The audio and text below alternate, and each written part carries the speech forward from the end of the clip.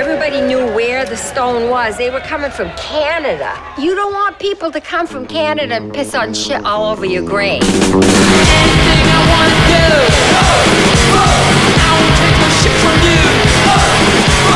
I don't care if you don't like me. Do you think I really care?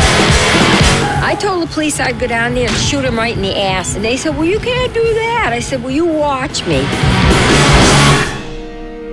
It's Gigi Allen. And I'm Merle Allen. And we were the band The Murder Junkies, and we're out for revenge, and we're out to put danger back on the road. We were totally all about rock and roll. We lived it 24/7 every day. He was always fighting between being Kevin and Gigi.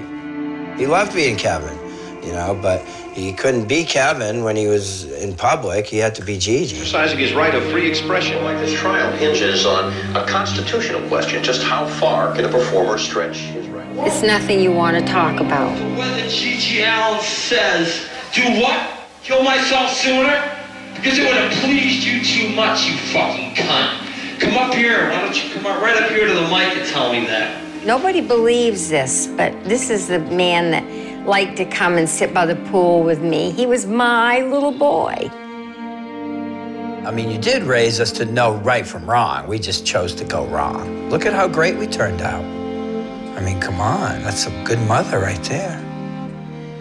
When you raise two children to be like me and Gigi, you did real fine.